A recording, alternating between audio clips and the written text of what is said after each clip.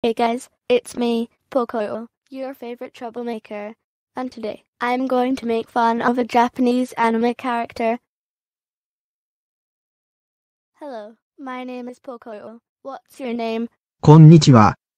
My name is いちご黒崎。Ha ha ha ha ha ha ha ha ha ha ha ha ha. You sound so retarded when you speak. Pocoyo can't understand shit on what you said. Hey. That was very insulting little kid. You are starting to piss me off. What was that? Pocoyo actually can't understand what you were saying. Maybe if you took more English classes you wouldn't sound like Dougie, who can only bark. Oh my god. You have pushed me to my breaking point. That's sweet. I am calling your parents. Does anyone have an idea what the hell this man is saying? Pocoyo is so confused. Hello. Is this Pocoyo's parents? Your trouble making son came up to me and was making fun of my speech. Can you understand what I am saying? Because this idiot didn't and bleed me for it. Good. Could you please come pick him up and discipline him? Thanks.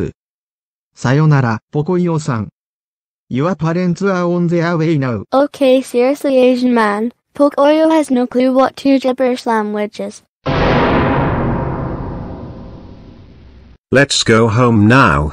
We will deal with punishments once we get home. No.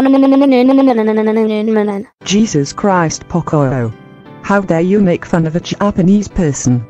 That was very, very rude of you to treat other people of different nationalities like that. That's it. You are grounded until Pappy Anime 2012 brings back his Get Ungrounded trivia series, which is very unlikely. And for your punishment, we will sing some Japanese anime opening songs. No. Please don't make me listen to those awful anime songs. Pocoyo hates anime with a burning passion. Too bad. The creator of this video likes anime, plus we're not the ones who decide your punishments, so try to sue Amazing Amir Animations for that. First, we will sing the Attack on Titan opening. As for the viewers, we hope you enjoy watching Pocoyo getting tortured by being forced to listen to anime songs. If you want you can skip to the end of the video to watch Pocoyo being brutally sent to his room.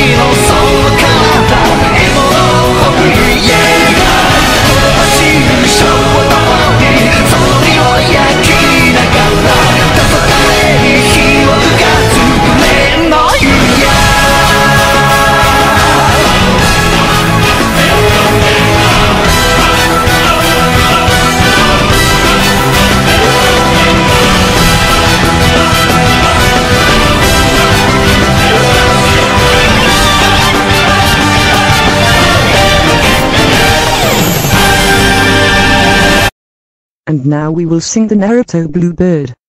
羽ばたいたら戻らないと言って目指したのは青い青いあの空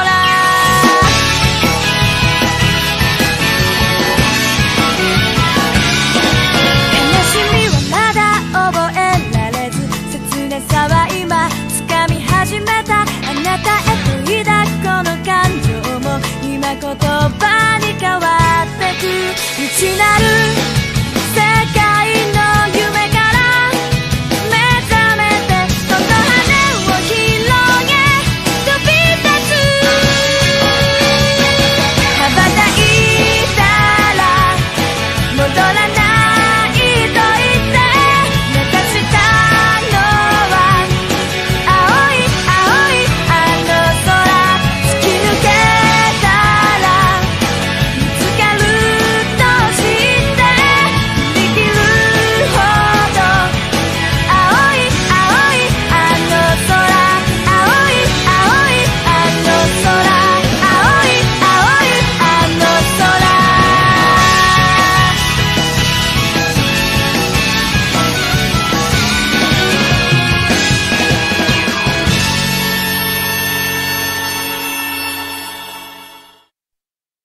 Now.